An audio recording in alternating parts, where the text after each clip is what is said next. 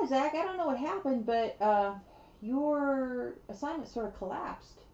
And I'm trying to see from your key poses what happened because you got a standing. Here it appears that somehow you pulled your leg out too far and too far up. So I'm going to go through and correct your keyframes again. You did fine when you first submitted them. Somehow things changed, and I don't know why. You got to remember that when the legs are far apart, the body is lower. So let's put the foot here, lower. So we need to correct your key poses first. Body's up, which is good, and it's leaning over the leg with the weight, which is awesome. Here, you got them far apart, but you forgot to bring the body down. So, oh, and that knee is now facing backwards.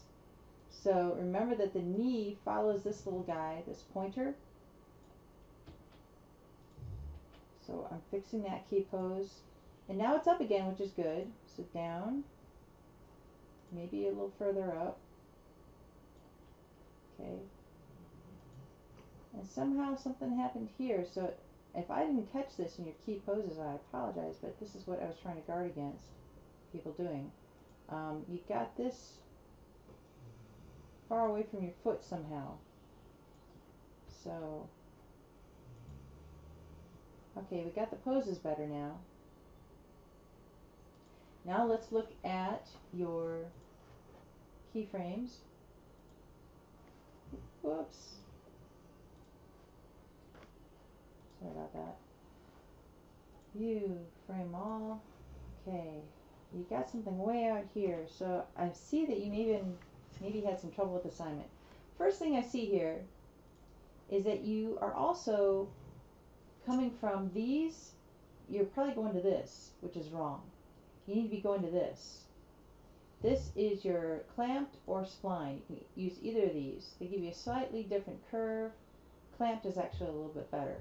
So when you get your clamped on your left foot control, then you should be looking at your translate Y. Because this is your bouncing ball. And you're going to hit the floor, right? And I'm going to go panel, orthographic side.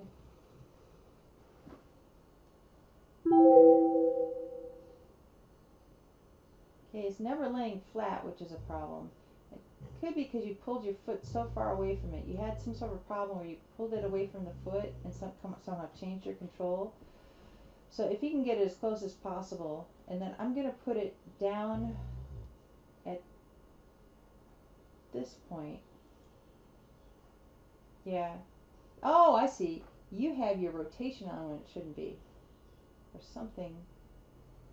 Something is screwing up your... I'm going to take it down to 0. And then maybe we can pull it back. We still have something.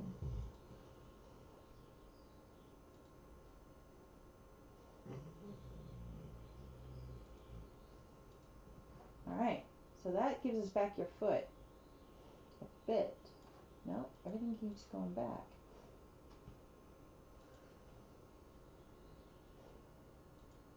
Okay, let's fix that. And then I'm gonna have to keyframe it to set those values.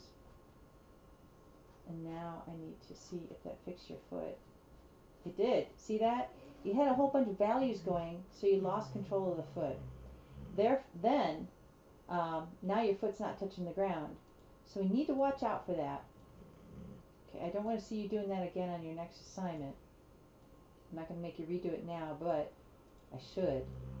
But you got to watch all the extra stuff you're putting on your toe there. I'm going to put S. And does he touch down again? No. So, see that? Now, it's going to really affect this foot. Why isn't it flat there?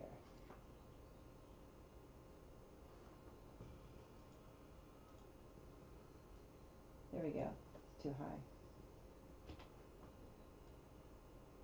There you go. See how that fixed the foot? So from now on, don't make that mistake.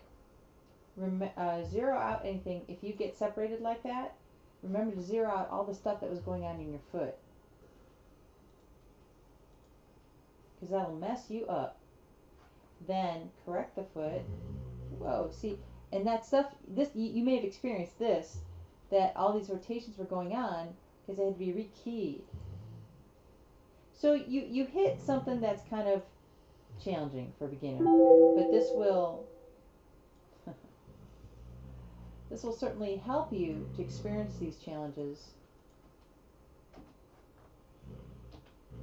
at this point in your career, because then you'll be easier able to troubleshoot.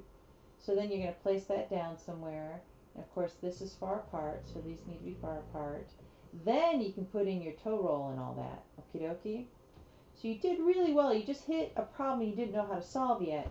Write to me when something like that happens, and I'll help you, because I want to help you figure out your problem solving skills. You're not doing something bad. You're doing typical mistakes when that stuff happens. So I'm going to put that in for you too. All right, now let's see if this makes any difference. See that? Huge difference. This thing is still sticking out too far because it's this has to be fixed. You know, put closer to the, you got to take all that mess off of it again. But it's much better, okay? So I see you grasped it, but now you also need to be going in there and doing some editing on the important things like your Y translate. This should be looking like a bouncing ball because it's force versus float versus gravity. You get that? So see me for some extra help, and we'll get you going. Don't make these mistakes in your next assignment, okay?